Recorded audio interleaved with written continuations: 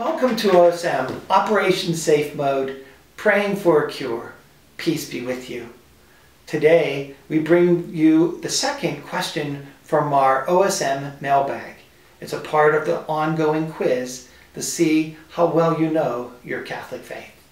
The question today is, who in the life of Jesus was Peter, Paul, and Mary? We're going to give you several opportunities to choose the correct answer.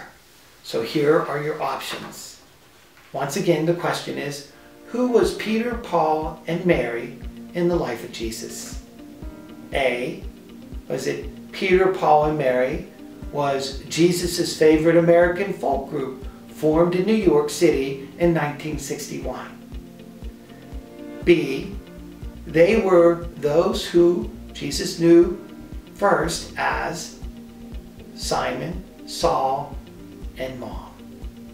C, Peter, Paul, and Mary followed Jesus faithfully through his 3 years of ministry. I know this is a lot more complicated than last time because there's a couple more questions and choices for you. D, Peter, Paul, and Mary are the pillars of the church founded by Jesus. And finally, the choice E, Mary was the mother of Jesus, Peter became the first pope, and Paul was the apostle to the Gentiles. Now your answer might seem quite easy, but not this time. You also perhaps maybe might have to choose F, B, and C, or G, B, D, and E. So we're going to give you a few moments to mull this over and make your answer, and do so wisely, for this is a very important question.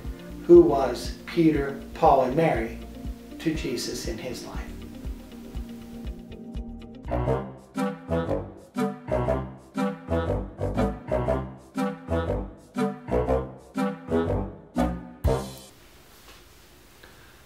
I see some of you have completed your quiz question, and for those of you who have not, please put your pencils down. Let's review and see how you did.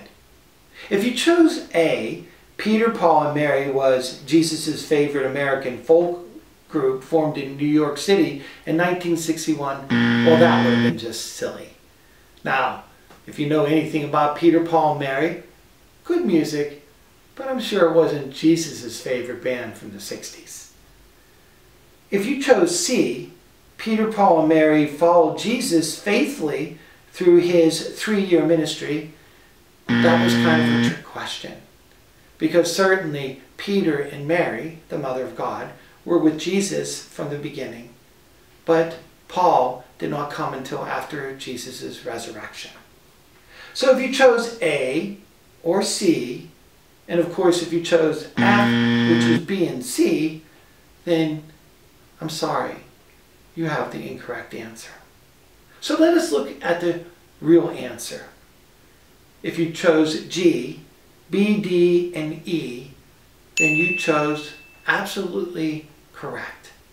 For these three things mark who Peter, Paul, and Mary were to Jesus. So let us review. The first correct answer was B. Those who were known to Jesus first as Simon, Saul, and Mom. Simon becomes Peter when he makes that proclamation of faith and answers Jesus' question, who do you say that I am? He says, you are the Son of the living God. And Jesus said to him, Simon, you now will be Peter, which means rock. And on that rock, I will create my first church. So if he makes Peter the rock and foundation of the church, he gives him the keys to the kingdom of God, then certainly when we look at our answer in E, then Peter was also truly the first pope. When Jesus first called upon Paul, his name was Saul. And we know the story that Saul was a persecutor of the early church, of the Christians. In fact, he was present when Stephen, the first martyr of the church, was stoned to death. And he was on his way to Damascus to persecute the church there when he was literally knocked from his horse, when the sky had opened and heard an incredible voice speak, "Saul, Saul, why are you persecuting me?"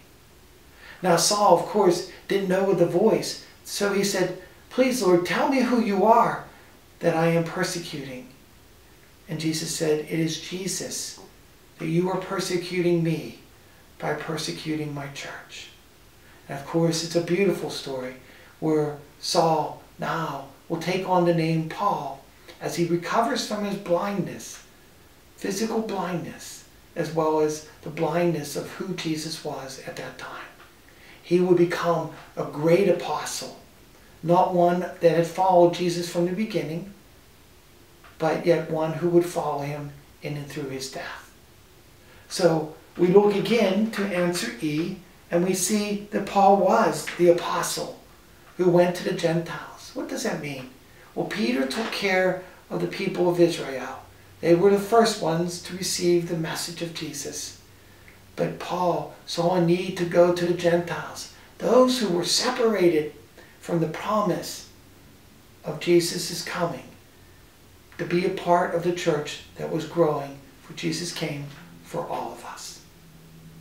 When we look at the correct answer of Peter, Paul, and Mary are the pillars of the church founded by Jesus, that is a correct answer because, as I said, Peter became the rock and the first pope.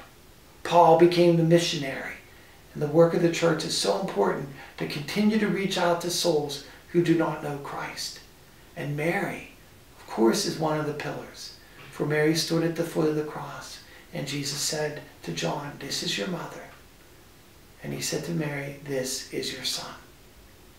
So today's correct answer is G, B, D, and E. I hope you learned something from this lesson. It's a very important lesson since we had just celebrated yesterday the feast of Saints Peter and Paul. They are the great combination, the opposites, but yet one in Christ themselves. They're like the two sides of the same coin, and they complement each other like peanut butter and jelly, like ice cream and cake, like chocolate, cookies, and milk. So until the next time, please continue to do your studying, and as I said before, that was question 2. We will have a comprehensive exam after safe mode is over. So remember that in times like these, saints like Peter and Paul were forged. So let us forge forward and become saints as we stay safe in the Lord.